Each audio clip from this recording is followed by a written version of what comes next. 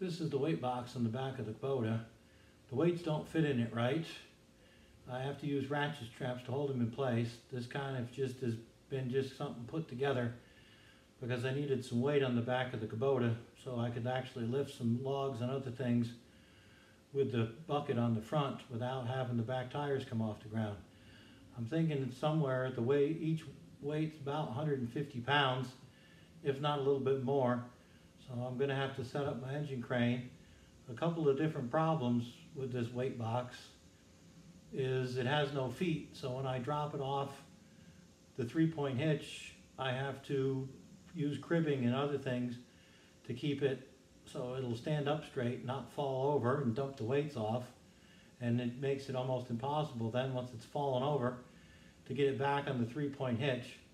My father and uncle actually put it together, and with their welding skills and other stuff like that, fabrication stuff, it has quite a few problems and mistakes in it of steel overlapped and then welded, which means, of course, the two pieces of steel that are just flat against each other are going to rot and rust up even faster. So I've got to get rid of, I've already gotten rid of a bunch of joints like that. The piece up here was flat down against here and was rotting the corner, and it was too low for the upper point on the 3-point hitch, so I moved that up and around. There's this big gap over here. On the other side, the weights are tight up against the side. I don't know why my father welded it so, put it together so wide. Either he just couldn't cut the steel or didn't have some ability to cut the steel. I have my old power hacksaw and I'm good with my acetylene torch. So the whole plan here is to rework the weight box so it fits the weights. I don't need the ratchet straps to hold the weights in place. Also, in this, I have picked up, also, part of this is going to be that this weight box is partially going to become a base for my new mechanical winch that I have. Somewhere my father found a 20,000 pound, I think it's a anchor chain winch that's made more for a boat than anything else, but it's rated at 20,000 pounds. Some people have reached out to me that had like 15 trees taken down on their property, and they're looking for someone to take the wood as firewood or just use and stuff like that. I think I may have found myself a mill for my logs. I don't know. I have to reach out to the person yet to see what sort of prices they're looking for to mill my wood, mill the logs that I have, and to get, because the way their property is, the logs are on a very steep bank, which is so steep I really don't want to even drive the Kubota down the bank and then try to drag a log the size that some of them are up that bank. With it being so steep, I don't think the Kubota, even with the partial ag tires, could do it. So we're going to have some time lapse, some other things. This will probably be a multi-part video, and I hope you enjoy. I've collected all the pieces together here in one spot to get my powered winch idea on the move. The winch is a Thern model 492 with what the directions say on an empty drum is a 10,000 pound capacity. I believe it's supposed to be like a anchor winch off a boat, that the drum was made more for chain than cable. The inner diameter on the minimum diameter on the drum is kind of small for the size of the cable I want to use, so I'm trying to design a bracket or something to go inside the drum here that will actually make the diameter larger. Yes, I know it will reduce some of the capacity pulling of the winch. I just don't want the cable that I want to get for its size to go around such, the smaller diameter you bring the cable around, it starts to damage and twist up the cable, especially if you pull it out with no load on it. It curls up like some sort of curly Q and makes it more difficult to work with. After I get some cleanup done on this, I have some other problems with figuring out how to power it.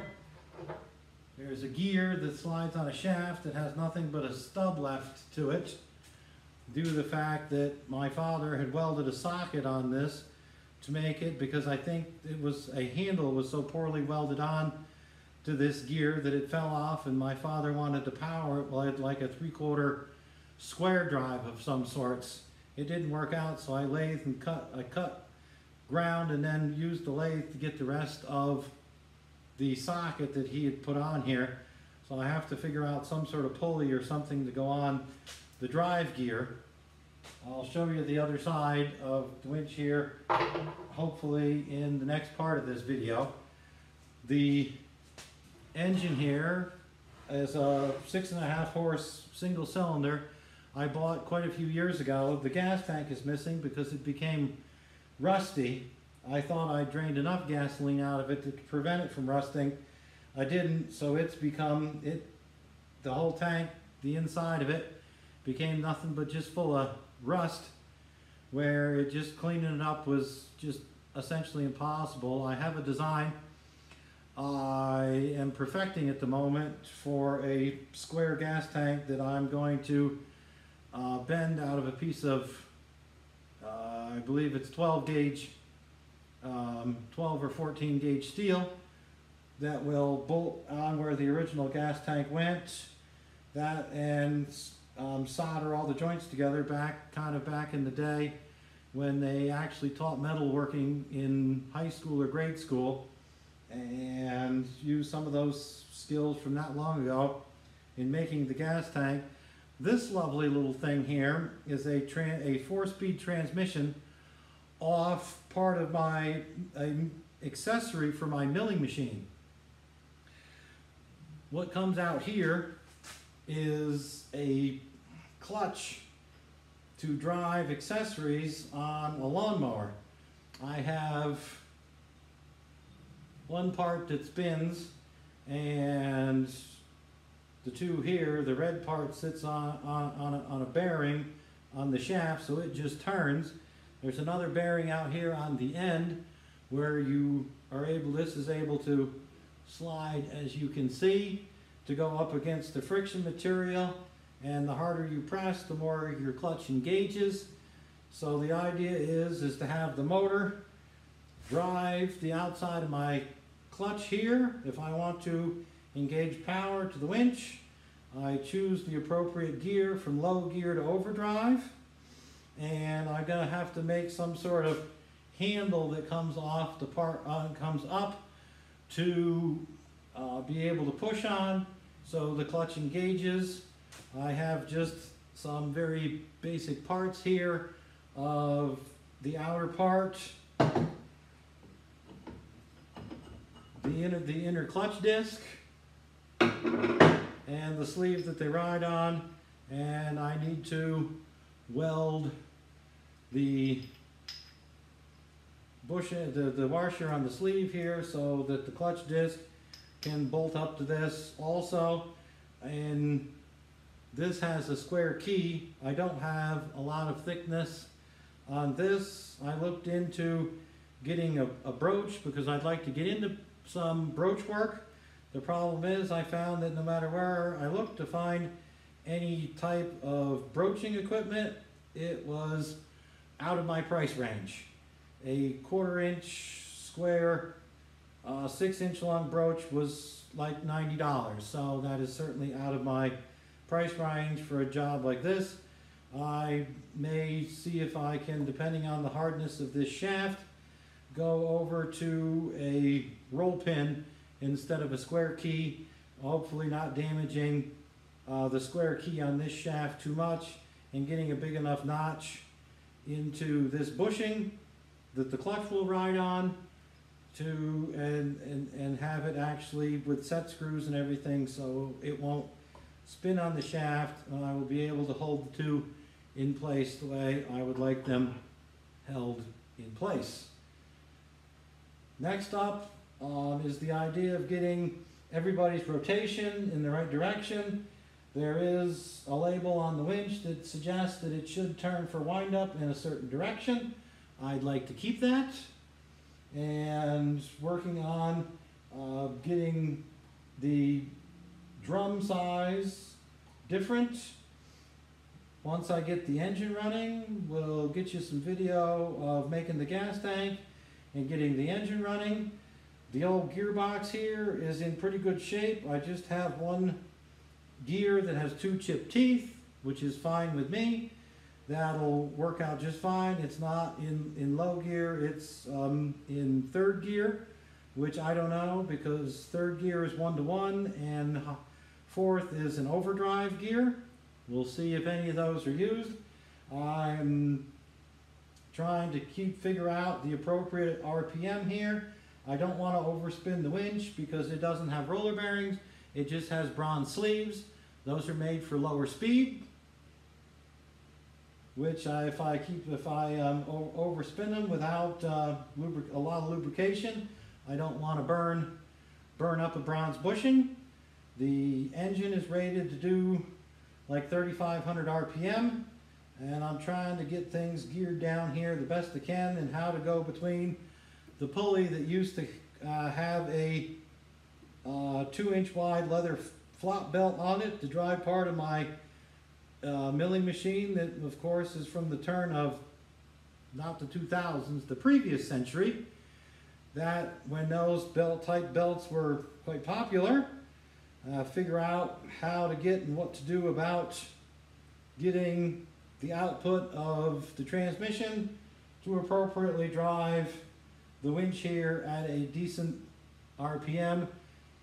I've spun the winch around here so you can see how the drive gear sets on the one shaft. It also goes through the drum, and this does have a bronze bushing on the inside and slides on. It's the gear, the 2 gears are set at 5-to-1, and this can also come up here. So since I have two gears both set at 5-to-1, out here we have 25-to-1 because 5 times 5 is 25 the last time I checked. Out here I have a direct drive to the counter shaft on the winch, which gives me a straight 5-to-1.